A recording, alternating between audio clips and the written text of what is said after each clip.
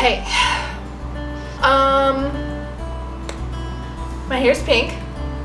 Like it, like it, like it. I like it. Do you like it? I feel like bubblegum. I feel like a pink lady. I feel like a Powerpuff Girl. I feel like a flower. I just feel really, really freaking cute today. But let me tell you about how I got to this point in which I got my hair done. Basically, so I've been wanting to dye my hair pink or purple, some pastel color, since like January, which right now it's like September. January was like 9 months ago. That's a really, really long time. I was in Washington. I could have dyed my hair. I tried to dye it purple. It just wasn't light enough, so I was just like, okay, whatever. Won't do it now. So I started working at my work, and they said that I couldn't have pink hair, so, or purple hair, or anything, just no colored hair, because of the place where I worked, like in the neighborhood where I was at, in part of town, just like a lot of like older people, they wouldn't get it, so it's fine, whatever, don't really care about that. I mean, I kind of did, but like I've had to deal with that situation a lot in my life, so I mean, I'm used to it by now. So a week after I put in my 2 weeks, and a week before I was done with work, I made an appointment at this new like hair salon that my mom started going to, just like 15 minutes away. I was really excited because it was in a part of town that I really, really liked, so I was like, oh cool, new hair salon in a part of town that I really like, that's cool, like awesome, gonna give them business, yay. And my mom has gotten her hair done there like so many times, like not so many times, but like twice this summer, and it looked really good both times. So I was like, okay, that sounds cool. So they're like this nice French salon that, like, they're from France, they are from Paris, barely speak English, like very, very nice. Like when you come in, you're greeted by a guy in a suit who's like the sun, and like very nice, very swanky, like a modern, beautiful like hair salon. So I told them, okay, so I want to dye my hair pink, like either all over highlights or like just pink, just pastel pink. She had told them about me and how I wanted to dye my hair like this color-ish. So they had the picture there and everything, so it was fine, like cool, awesome. So I figured they knew what like I was talking about, because they had the color there, they had the Wella like light pastel shades.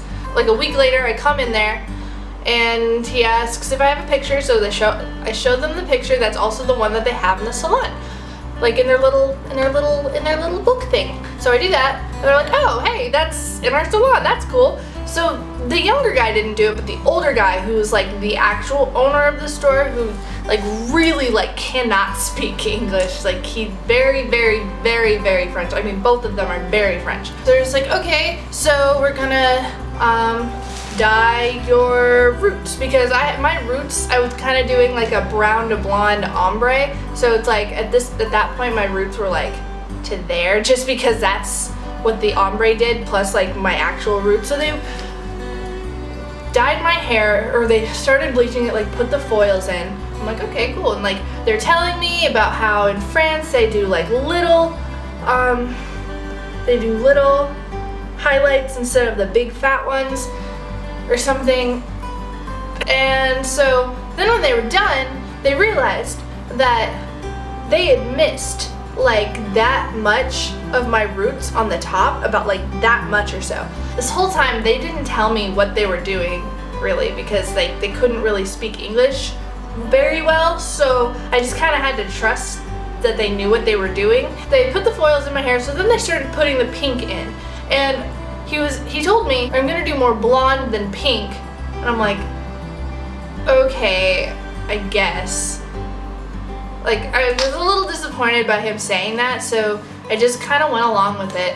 Like, I'll deal with there being some blonde and pink, and maybe like when I go home I can go over it and like put some more pink in. It could be really pretty, like like dimensional pink hair. Like that's cool, right? As long as I have pink in my hair and like enough that I can see it, that's cool with me. So we put some in, and like this whole time, and I'm just kind of feeling around on my head to see where he put the foils for the pink. Cause like I wasn't in front of a mirror, I was just kind of like, it was just a chair, like in a table, so I couldn't see what he was doing. It seemed like it was a lot. Like it seemed like he had put like a decent amount all over my head, so it looked like there was gonna be like highlights in my head, like some cute pink highlights. And so he took me to get it washed out, so I washed it out. I'm like, okay, I mean maybe he's gonna put some pink like right there too, because like it just seemed kind of weird to me to not have them kind of like in the bottom or something, but whatever. And then he put me in the chair in front of a mirror, and my first thought was, where's the pink? Like I didn't see any pink in my hair. Then he started blow drying it, and he's just like with my hair, he's like, see the pink? Like there's some pink. And literally there was like a streak there, and maybe like a streak there. But it was still like really blonde. He took out the foils that were right here, and he still had missed so much. Oh, that doesn't look good.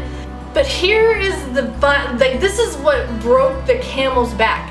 He was blow drying my hair, and he like was kind of like scrunching it up and putting the blow dryer, like scrunching it up, putting the blow dryer. He like, when I was done, it looked like I had got electrocuted. Like that was how he wanted it to look.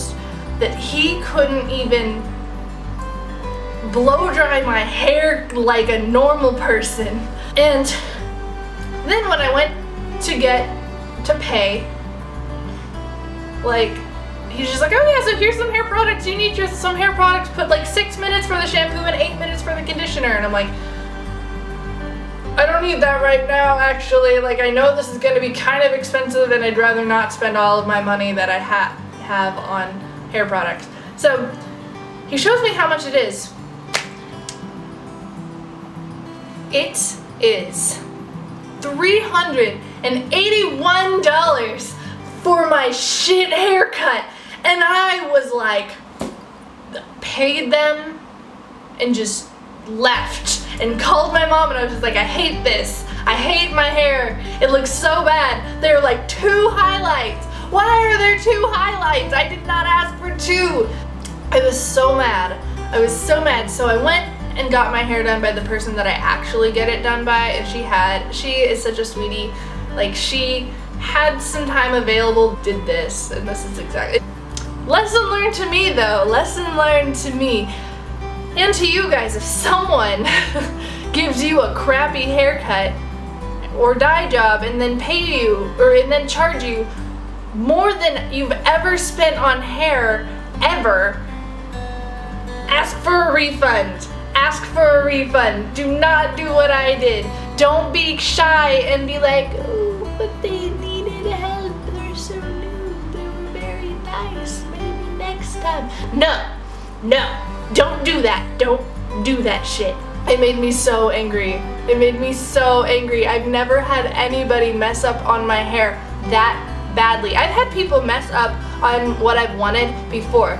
Like, a lot. Like, I, for some reason, just do not have very good luck with hair salons, except for like 2 in my entire life. And even they would at least blow dry it and make it look like this. So, lesson learned to you guys, don't do what I did. I am in the process of making a new cover. I even have some songs written, and that will be with you shortly. I'm also moving in a week, so hopefully the next time you see me, or not, I don't know, the next time you see me, or the next few times that you see me, this background here is going to be completely different. So, see you guys later. Peace, love, happiness. Peace.